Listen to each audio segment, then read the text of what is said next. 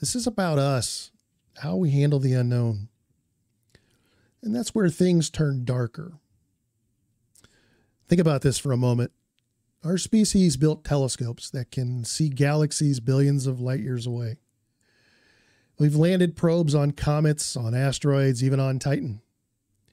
We launched machines into interstellar space decades ago. And yet, an object sails right into our own solar system, right into our own backyard, and our best instruments can't tell us what it is. Not really.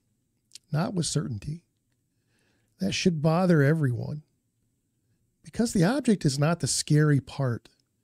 The scary part is realizing how fragile our understanding really is. This thing could be exotic, yes, formed in a region of space we've never studied. It could be old enough that cosmic rays carved and mutated its surface into something unfamiliar. It could be releasing gases we don't even have names for yet. It could be a fragment of something larger. It could be a remnant of some ancient cosmic disaster. All perfectly natural. Or it could be something else.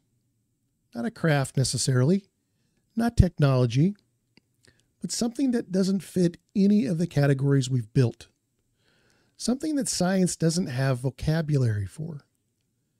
And when science doesn't have vocabulary, it panics. It rushes to label, rushes to categorize, rushes to file away. Because we don't know is terrifying.